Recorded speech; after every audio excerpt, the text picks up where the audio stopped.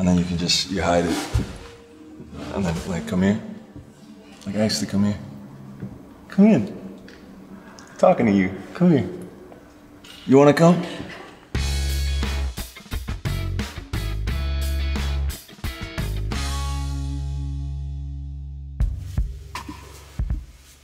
Hey, I'm Austin Butler, and tonight I'm gonna show you how to make a napkin rose.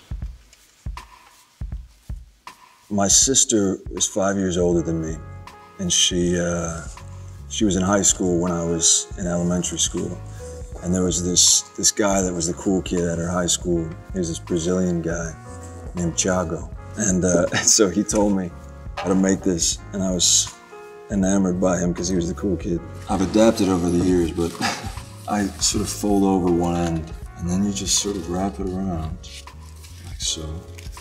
And it's really, they're nice because when you're out and you don't have roses or something to give to somebody that you like, you can just whip this out.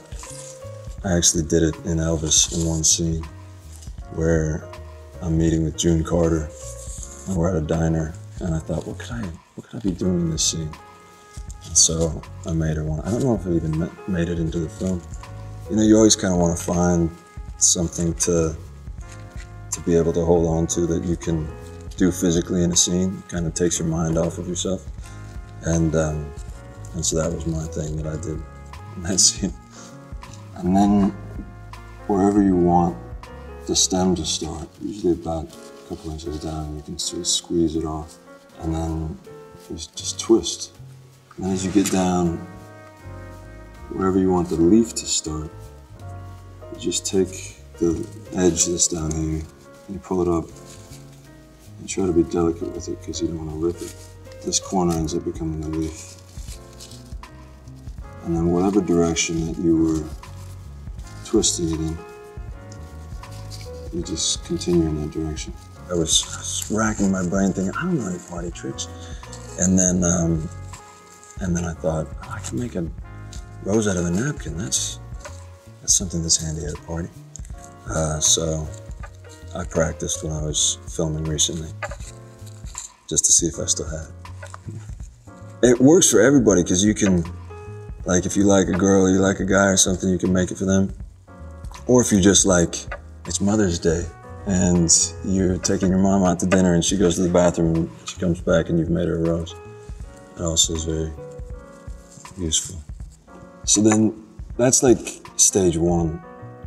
But then, something that I discovered after my Brazilian friend taught me this years later was that if you bend these back, it ends up becoming more realistic. So you just sort of take the edge and you can bend it around. And what you do, and you gotta sort of like get in there, and you can twist the inside, making the internal spiral. Sometimes you have to get in there and bring the bulb back out. Yeah. And that's how you make a rose out of a napkin.